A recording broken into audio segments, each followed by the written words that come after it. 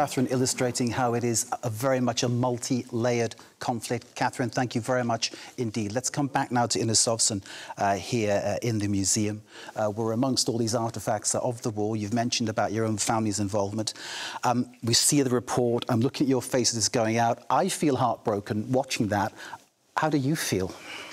You know, I'll tell you this. The other day I picked up my son from school and I asked him, how was your day? Like any mother or father would do. And he looked at me and he said, you know, it was a pretty good day. We only had one air raid alert. And that struck me. That is not how I want How old is your son? He's 10. 10 years old. 4th grade.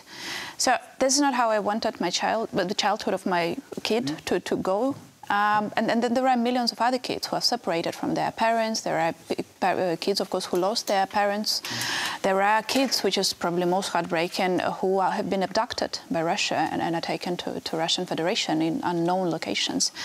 So this is indeed very difficult for us to accept. But I also have another wisdom to share from my son. The other day, when Joe Biden came here to Kyiv, I met my son in the evening and I said, do you know who came to Kyiv? And he said, yes, I know, Joe Biden. Dad told me already by that time.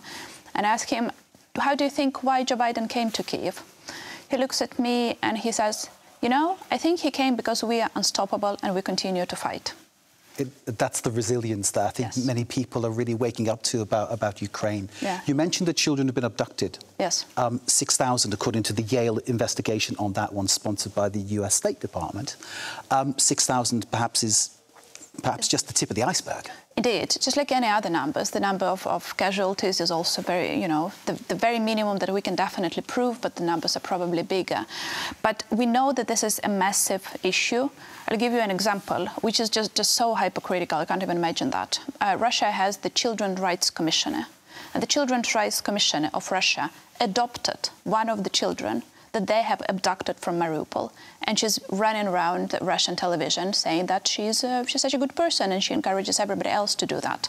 Just imagine that, a country official saying that, hey, there are the kids for grabs, you know. This is unbelievable. This is so heartbreaking. I can't believe what the parents of those kids feel, or if they don't have parents but they have other relatives. Majority of them have relatives. It's just heartbreaking. And Russia admit that these children are being put into re-education camps. It's basically brainwashing. Exactly. And they've been trying to do that even in the occupied territories in Kherson. I've seen a heartbreaking video on September 1st. The new school year begins, and they have put a few kids that are left in Kherson. Majority have left, of course. They have put them and they've forced those kids to wave Russian flags and to sing Russian anthem. And I'm looking there are kids who are 14, 15, 16 years old, who have grown up, lived all their life in Ukraine, and suddenly they've been forced, basically raped into singing Russian anthem and praising the person who's been killing his friends, relatives, neighbors, and so on and so forth. They're doing that, they're brainwashing the kids, act of genocide in itself, part of their big agenda to destroy Ukrainian nation. Indeed. It's worth pointing out, before I leave you into that, this idea of the re-education camp comes from Russia's own literature. It's not something that we are characterising. It's what Russia's actually described it as. Sovsun, thank you very much indeed. Keep well and keep doing your excellent work to help all the people around you. Sovsun, opposition MP here in Ukraine.